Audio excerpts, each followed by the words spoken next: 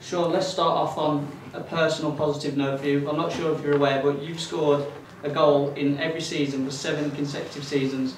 Only 2 players in the club's history have ever scored in 8. That's a great personal accolade for you, isn't it? Yeah.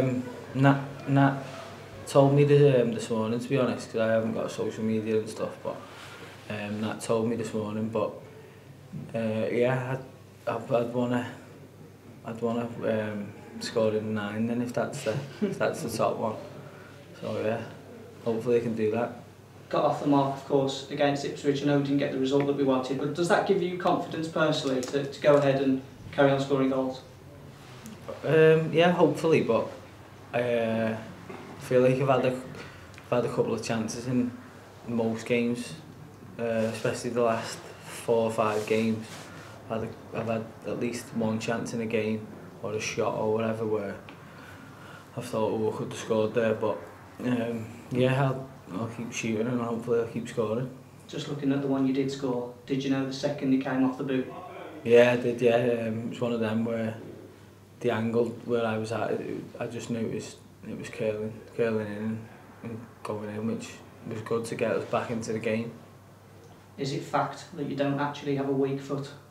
Oh, I've got a weak foot that hits me left, definitely, but I can swing it though. So that's why I've scored a few goals with my left, haven't I? For Shrewsbury as well, but I can cross with my left and I can shoot with my left, but that's all I can do with my left. MK Dons next up, back at home. What have you seen of them this season and what kind of game are you expecting? Well, I'm expecting a really tough game, yeah.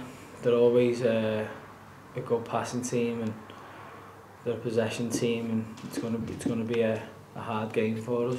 We know that, but there's also nothing to fear from them, and if we can get about them and win the ball back, then we can attack and hopefully score goals and win the game.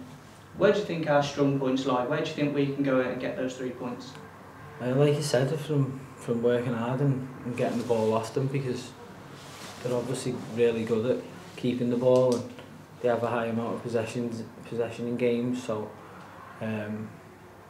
our first task is getting the ball off them, and when we do get it off them, we have to break quick and go and get them goals.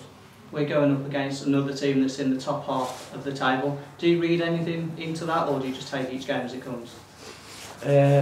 No, me personally, I just take each game as it comes, and I'm sure everyone else does. But everyone in League One is a good side, and you have to be ready for any team that you play.